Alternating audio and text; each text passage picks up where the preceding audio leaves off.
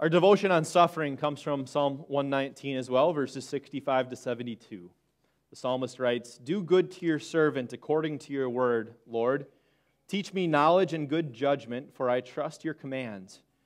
Before I was afflicted, I went astray, but now I obey your word.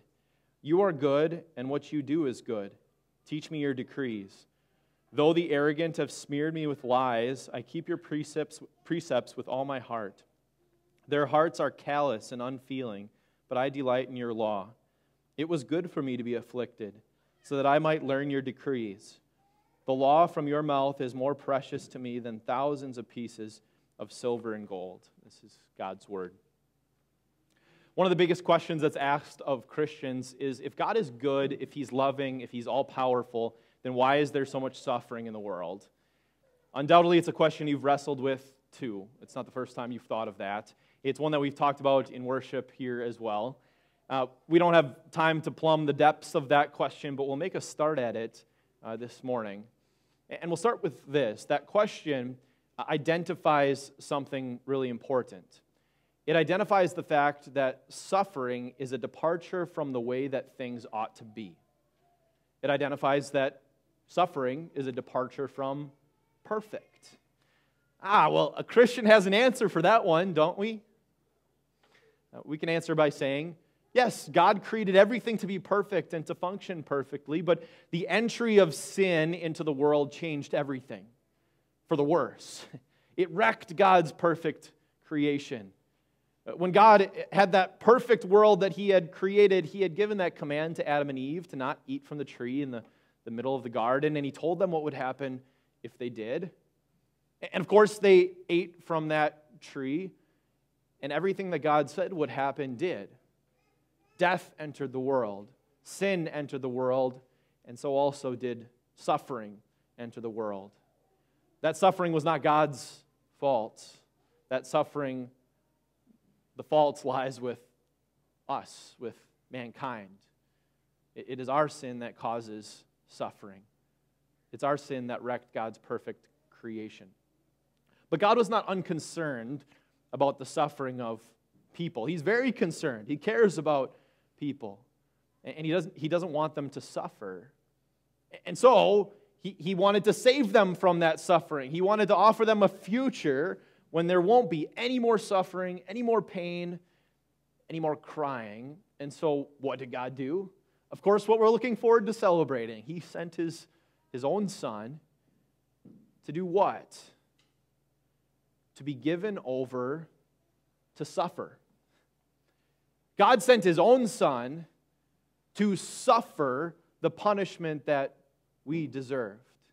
In one of the most paradoxical scenes of all time, we received the greatest blessing we will ever receive from the most brutal suffering that has ever happened.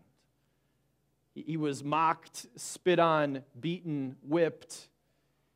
He was crucified, and worst of all, He was forsaken by God, experiencing hell on the cross. Yet, through His suffering, we have been healed. Through His suffering, death, and resurrection, we have been saved. That message of the gospel, it changes the way that we look at suffering. It gives us a different perspective, a gospel perspective. It certainly doesn't make us look forward to suffering. It doesn't make us enjoy suffering. But it gives us a different perspective. Because if God brought about the greatest blessing that anyone could ever receive through the most brutal suffering, then when you are going through any kind of suffering in life, your perspective is this: might God be able to bless me through this suffering? Might God be able to bless me through this affliction? And the answer is a resounding yes. That's what the psalmist said. Look at verse 67. He says, "Before I was afflicted, I went astray."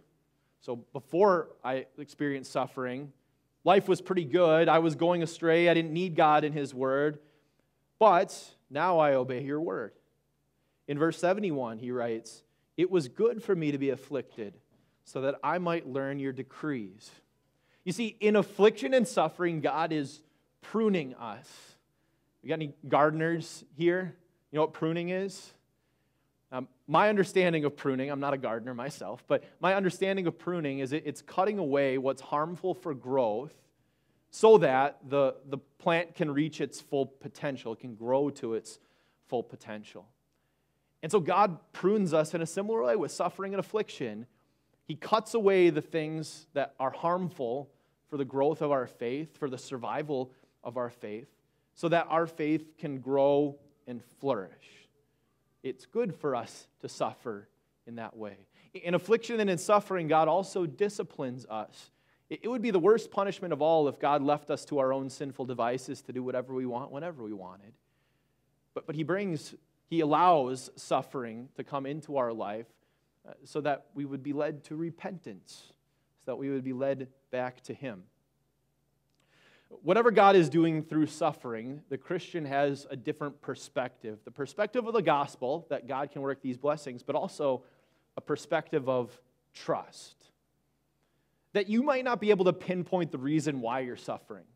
God sometimes doesn't allow us to see those things. He doesn't allow us to see that this is the exact reason why I'm suffering. You might be in the middle of suffering. You might not see how any blessing could possibly come from this kind of suffering.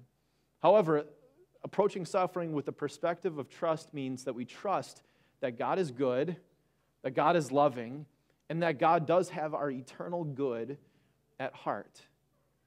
And so even if we don't have all the answers, we can step back and say, Lord, we trust you. Take it and use it. Take it and bless me. We pray that God would give us that perspective as we approach suffering, as we face suffering, so that we could say with full confidence, like the psalmist said, it was good for me to be afflicted. Amen.